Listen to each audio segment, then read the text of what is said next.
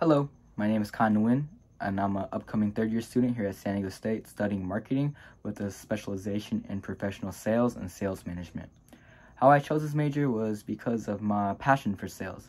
I love being able to close out a deal and especially make money. I first came into sales in elementary school. As a kid, I wanted toys, but I knew my parents weren't in the best spot in order to be buying me toys.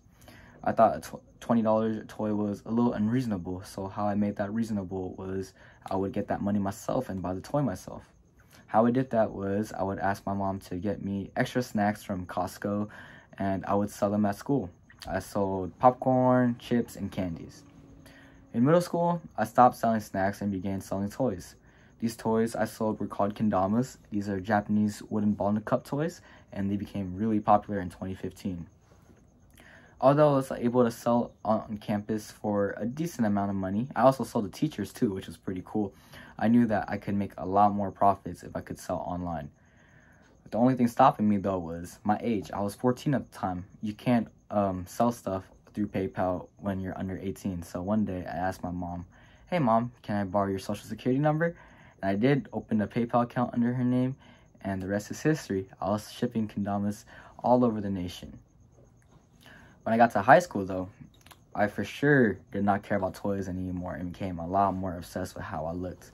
I became interested in sneakers, streetwear, fashion, and this was very expensive fashion. For example, these are one of the shoes I bought back then.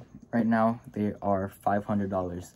There's no way my mom was going to buy me a $500 pair of shoes. So I transferred the knowledge I learned from selling toys online, just selling clothes online. At the height of my online streetwear business in 2018, I generated a gross revenue of over $10,000.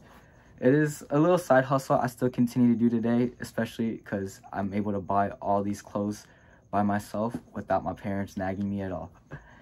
This summer, I am working as a financial planning and analyst intern at the La Jolla Institute of Immunology, as well as being a brand ambassador for Quantum Squares. These two opportunities have allowed me to get hands work within the marketing field, as well as learn what data means in a business, what the numbers mean in a business. And mentor-wise, I would like someone who can recognize what my skills are as a salesperson and entrepreneur and help me build on that. On top of that, I would like someone who can open my eyes to different perspectives. I feel like going into college, I had a very one-way way of thinking, but ever since getting to San Diego State, my perspective has changed a lot. I realized that there's a lot of different ways to look at things, so I would love a mentor who can help me build on that. Thank you for listening, and I hope to see you soon. Thank you. Bye-bye.